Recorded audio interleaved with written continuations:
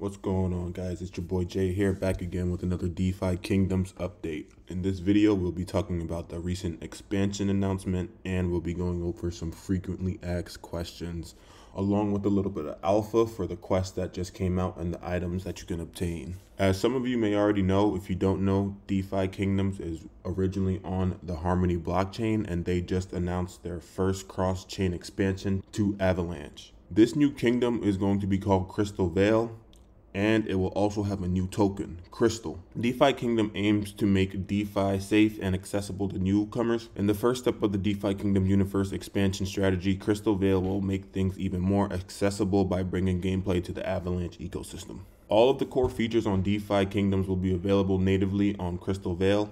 Gameplay in DeFi Kingdoms is centered around hero NFTs. Hero NFTs are playable characters that you can level up, earn crystals with. As your heroes are assigned to go on quests, they'll earn XP, increase their stats, find and craft rare items, participate in PvE and PvP tournaments, and more. The roadmap is packed with exciting features like customizable land and multiplayer combat. DeFi Kingdoms Crystalvale will feature a limited series of Gen 0 heroes that will introduce new genes and classes to Crystalvale, as well as unique quests, resources, buildings, NPCs, equipments, and pets. So here you can see this is what the new token is going to look like, and here goes the original token, Jewel. Before you get riled up, they did say they do plan on making Jewel the main currency in the game, so don't get any ideas that it's going to depreciate. Even the Gen 0s, they're keeping that very limited. People that own a Gen 0 now, your Gen 0 will not lose value. Later in the video, when we go over the frequently asked questions, Frisky and Tango did go into detail about that stuff, so stick around for that. So let's go into the tokenomics. Each realm of DeFi Kingdoms will feature a power token which can be farmed in the gardens. Earned as rewards from quests, be unlocked via mining, and used to pay for in-game transactions including summoning, buying, selling, and renting new NFT heroes. As you all know, Jewel is the native token of DeFi Kingdom Serendale. If you don't know what Serendale is, that is the main map right now that we're all playing on, and it will play a pivotal role acquiring Crystal, the native token for Crystalvale. The expansion strategy is set up to reward existing Jewel holders with Crystal airdrops, as well as unique items, lands, and more. Once the realm is opened up, notably the primary way to acquire Crystal at launch will be via single stake and bridge Jewel tokens in the Ice Gardens. Existing players will enjoy newfound utility for their Jewel tokens and hero NFTs with the Crystalvale expansion, enabling them to bridge their assets and explore new lands, run new quests, and enjoy new gardening and mining opportunities. New Avalanche players will be able to get in early and can begin collecting Jewels now with new liquidity pools on Trader Joe and Pangolin. Probably butchered that, but you got the point. So a little summary: earn Crystal through single staking of Jewel. Decks will have incentivized pools in the Ice Gardens that emit Crystal as reward. Rewards for staking will be split between unlocked and locked Crystal. The percentage unlocked each week increased by 2% until unlock rate reaches 100, at which point locked Crystal will begin unlocking linearly over the course of the next year. Crystal is used for summons in a new realm and for purchasing and hiring heroes in the new realm tavern, purchasing land, entering tournaments, and more. Crystal can be staked in the bank to earn a share of the in-game transaction. We also have some new artwork and design on the way. DeFi Kingdoms Crystalvale will feature a new map with unique NPCs made up of familiar elements specifically designed around the wintry theme of Crystalvale. Let's check out some frequently asked questions. I believe we already knocked down the first two. What is Crystalvale and what is Avalanche, aka Avax? I guess recently after the AMA, it's pronounced Avax or something like that. You don't pronounce it Avalanche. Yeah, whatever. I guess I'll leave that in the video. Will Crystalvale be a clone of Serendale? Remember, Serendale is the original map that we're all playing on now if you currently play the game.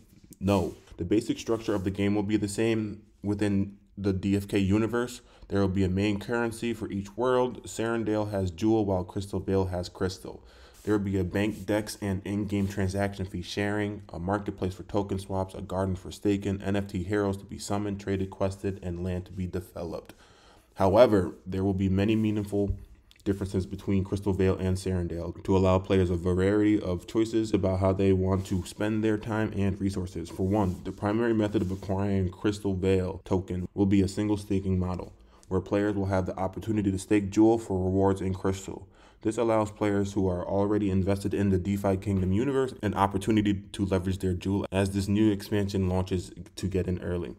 There will also be various crystal airdrops to jewel holders and hero owners. Additionally, a set of Generation 0 heroes will be minted with this expansion. We have consistently held that Gen 0 heroes should remain extremely rare.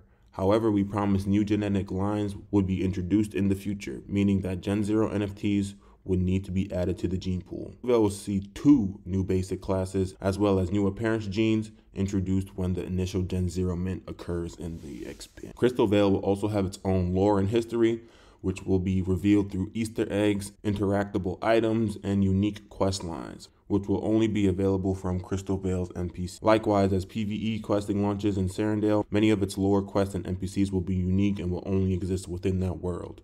Make no mistake though, these worlds are connected, and we do expect to find points of convergence in the lore that will satisfy players who are familiar with both worlds. If you don't know what they mean by lore, it's pretty much like the story, the background. One thing that they did mention though is there will be quest lines that span blockchains. So say you start in Serendale and then you head on over to Crystalvale to finish up the second half of the quest. How do players connect between Crystalvale and Serendale? For players to move between the worlds will be the docks initially. Crystalvale will launch as Serendale did, with the bank, marketplace, and gardens active but no heroes. Players will be able to begin staking jewel for crystal in the gardens and depositing their crystal in the bank.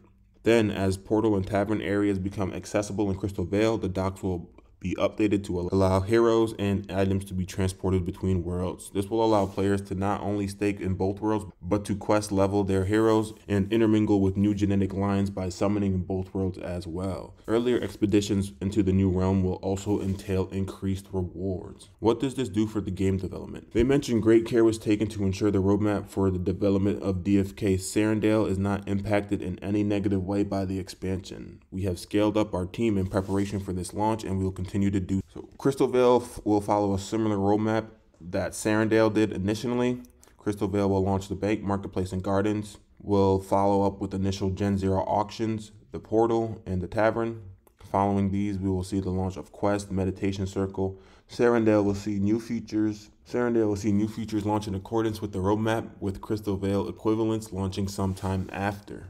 Our first roadmap had many more steps before we finished, including a variety of PvE quests, lands, equipment, deeper look into the lore of our worlds, and PvP. Crystalvale's success will allow us to continue to expand our team, reinvest into our long-term vision of DeFi Kingdoms Universe. Big question that I've seen a lot in the AMA. What's going to happen to the game on the Harmony blockchain? Serendale contains 8 of eventually 16 base classes, and as such will also be the flagship offering of DFK, meaning the roadmap will continue to be developed there first. New features will launch in Serendale as well, creating an incentive for players to continue to play on Harmony. Serendale will continue to grow and thrive, with Crystalvale bringing added value in the form of new genes and unique quest lines, so there's always more than enough content for everyone. So what does this mean for Jewel and Harmony? The new partnership is designed to incentivize further growth for Jewel, Harmony, and Avalanche. We have currently crafted our expansion strategy so that we can provide the maximum benefit to our existing players while also attracting more liquidity and players from other chains. In particular, the single staking model is key. Jewel tokens will have more intrinsic value, with Professions Quest now live on Serendale, and the option to single stake for a new token in Crystalvale. Meanwhile, Avalanche users who may not be on Harmony will have an incentive to bridge and start earning in Serendale as they prepare for hero and profession launches in Crystalvale. And since there will be more quests available in Serendale than in Crystalvale for a good while, players will also have a reason to bridge onto the Harmony blockchain. There will be many quest arcs that go across chains to complete. Our goal is to onboard and host new players, provide new opportunity for ground level entry into the Crystalvale token, and to increase the utility of both tokens and our NFTs, which will benefit the entire community. Now we're going to go over some of the questions after the AMA the other day. When will this take place? If you don't know who Frisky is one of the devs on the team. Frisky stated this expansion will be taking place Q1 of 2022. We are being very careful that this expansion won't negatively impact DeFi Kingdom's Harmony roadmap. Someone also asked, is Crystal just Avalanche wrapped Jewel? Frisky said, no, it's a new token. It will have 1/4 of the supply of Jewel. Each expansion will follow the same model. Supply of the power token will be 1/4 of Jewel. New lands, new quests, new Gen 0 base classes. There won't just be suddenly 2x of everything out there. The utility for existing Jewel and heroes should go up. What if people dump their Jewel for Crystal?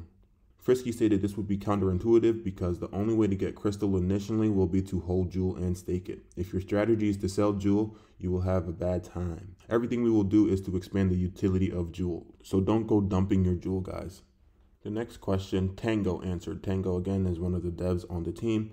Why should we be excited about this expansion? The excitement to me comes from the additional exposure and getting this out into the hands of other people. If we isolate it here, it doesn't benefit everyone as much. You don't have to be on Harmony Chain for that ecosystem to benefit the Harmony Chain players. Increasing the utility of everyone is going to be great. If you want to go experience these new lands, you can. If you don't want to, that's fine. Everyone will end up winning here. Will there be any benefits of being an original Gen 0 holder? Frisky replied, yes, there will always be benefits, and we have many in store. Eternally, I've promised some airdrops specifically targeted towards Gen 0 holders. As far as actual utility goes, you'll be able to bring those into new chains and start summoning/renting them out on other chains. We'll be adding 2 new classes on that chain, and that will entail new advanced classes that you'll have to find. We already went over this earlier in the video, but somebody did ask, what are some things you can do to start preparing for the launch in Avalanche?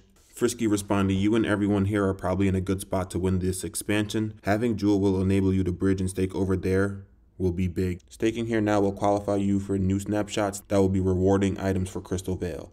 If it were me, I'd be staking in the bank for X Jewel. If you have those jewels get bridged over, you can also be eligible to enter into some snapshots on those chains. If you are just here to play the game and earn, probably just stick with what you're doing. Those were some of the questions that jumped out to me after the AMA. Long story short, if you aren't exposed now, start staking in the bank, maybe in the gardens as well if you're feeling a little bit riskier, but definitely the bank so you can get that X Jewel. So when the time is right, you're already there and you can just bridge on over to the next realm. So to wrap up this video, we're just going to go over some of the rarity for the new items that came out with the quest. Remember, recently fishing and foraging did come out. So we have our bloater 23%, red gill 6, iron scale 9, lantern eye 9, silver fin 1%, sailfish 1%, shimmer scale. I actually got one of these this morning, 0.9. I still have not gotten an egg. Foraging, we have ragweed 23%, rock root 9, red leaf 6, dark weed 6, amber taffy 4%, gold vein 1, swift thistle 0.9, and of course you can see the eggs are the hardest to obtain. I also haven't gotten a rune either. I guess my luck is just pretty poop right now, but I am expecting to get a blue egg first out of anything else because that mythic I have is a beast at fishing, so hopefully I can pull an egg soon. If you guys are wondering about when the other quest will be releasing, gardening comes out 12/15 and mining comes out 12/22. So shout out DFK Citizen for this infographic. You remember the homie Albus, they made an updated infographic with everything that you need. So I'll throw this in the community tab as well. Don't forget to hit and subscribe. But we have our class profession and stats. We have our summoner combo, so the percentage of what you can get when you summon and how hard it is. So I had a 0.2 chance of summoning that mythic when I did summon it because I used 2 commons. I was really trying to shoot for a dark knight and I ended up pulling a mythic, which is definitely way less likely. We have our hero tree and we have our summoning cost per hero. So again, I'll throw this infographic in the community tab. Don't forget to like, subscribe, tell a friend. Let's continue to build this DeFi Kingdom community, continue to support each other and help each other out, and no hiding alpha from each other. My next video, I am going to show you guys how I acquire heroes nowadays and what the tools are that I use. Until then, I'll catch you guys on the flip side. Peace.